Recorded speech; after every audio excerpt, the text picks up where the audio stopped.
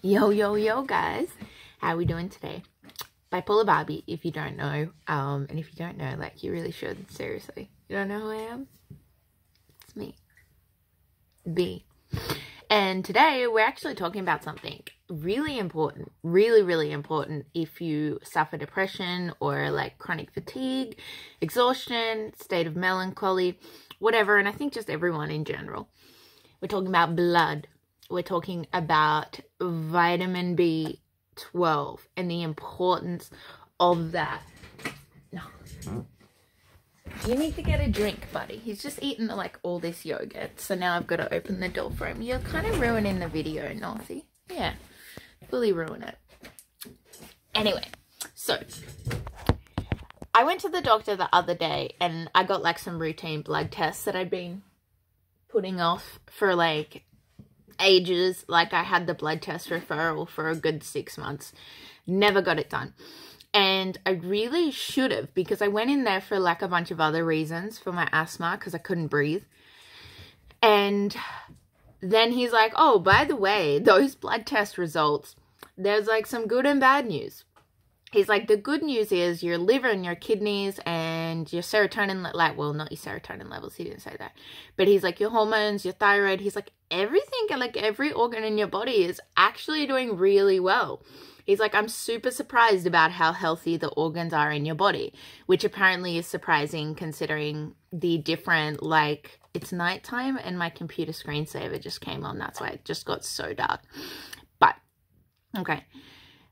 So he's like, surprisingly, because you take so much medication that really could like affect your liver and things like that. I'm going to try and put that light on, see if that makes a difference. I don't know. You know, it's really surprising that all of that is kind of happening. So he did say though that the bad news is that I have a really low, I think it's a hemoglobin count off the top of my head, basically red blood cells. There is an issue with my red blood cells in like my bone marrow. It's one of those things that can be like an easy fix, or it could be like terrible. It's like, it's either a vitamin deficiency or it's like leukemia or something ridiculous. Like, so there are lots of different reasons for that. And it really rang a bell with me because I was thinking like, I'm pretty sure I've heard this before.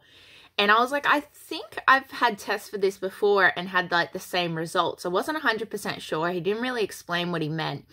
But then when he gave me the script, because he said the easiest thing to do is get like the injections for the vitamins and then see what happens. Because if that fixes it, great. And if it doesn't, well, then something's seriously wrong.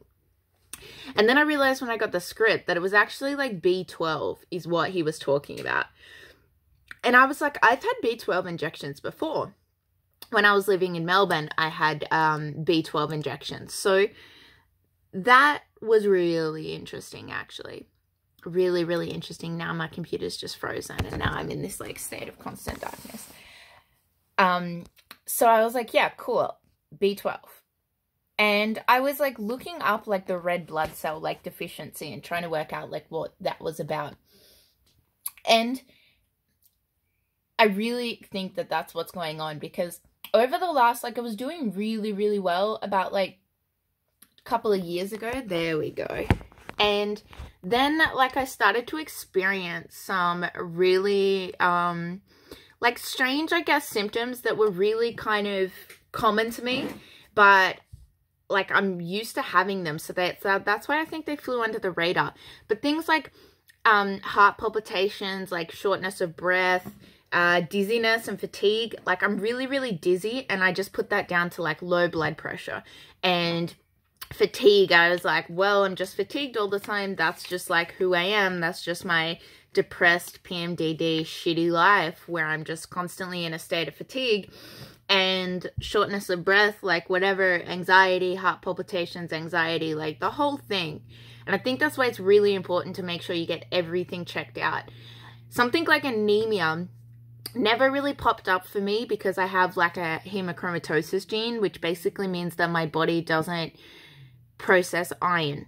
So my iron levels are always like really high, despite the fact that I don't eat a lot of meat. I don't have like iron supplements. I didn't realize that there's many different forms of anemia. And it's not just about your iron. Like, if your red blood cells are not being produced in your bone marrow, like that's going to cause a whole wealth of different issues. So that's basically what's been going on with me. And it's really interesting that it can be fixed with some B12 injections. And I think maybe nearly everyone who has mental health issues or depression should probably just be taking like a B12 supplement like daily, which I'm going to be doing now. Because obviously my levels have depleted in the past, and I imagine they're going to continue to deplete because I don't eat a lot of meat. I don't eat a lot of animal products. And personally, I don't think unless you were like a caveman or on some crazy like CrossFit diet, that you would probably get enough B12 in your diet anyway. And some people just have general issues with like absorbing it. And I imagine that some of the medications that I'm on probably, like, they're not that good for your stomach. They're not that good for like a lot of your body. But I imagine that they do interfere with the absorption of it, which is like another thing to be really mindful of if you have been on medication for a while. So, and I think B12 is like interesting because it's really like you should be careful with a lot of vitamins that you take, primarily because you can create toxicity, you can create a lot more problems.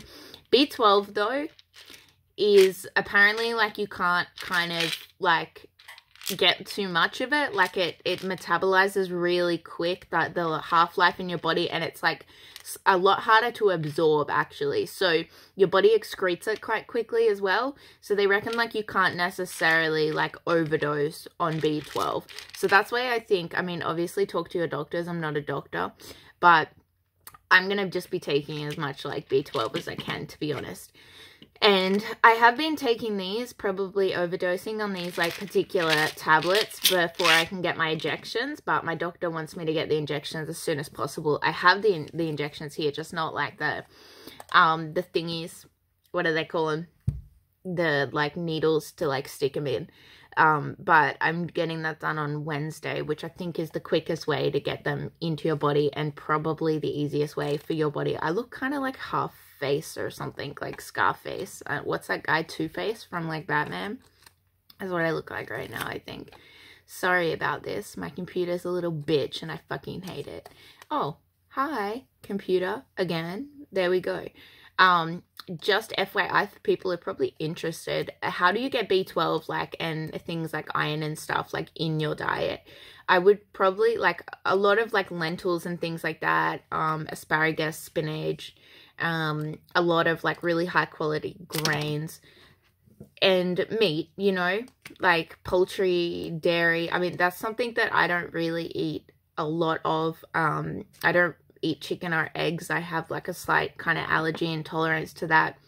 So that's something that I really try and avoid.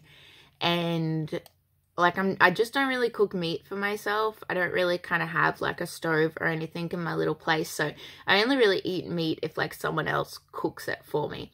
So I definitely, yeah, I just wanted to share that with you guys because I do think that there is like probably a huge epidemic. I know that they say like most people in like Western countries get enough B12, but I don't really know like if that's true. But yeah, it does cause really depressive kind of symptoms. So it's like an easy one, I think, to like rule out. But definitely, you know, it's important to get those body like checks kind of done as well. Especially when you are taking things like medication and you do have a mental illness that might make you like not eat so properly or have like a lifestyle that's not like the healthiest.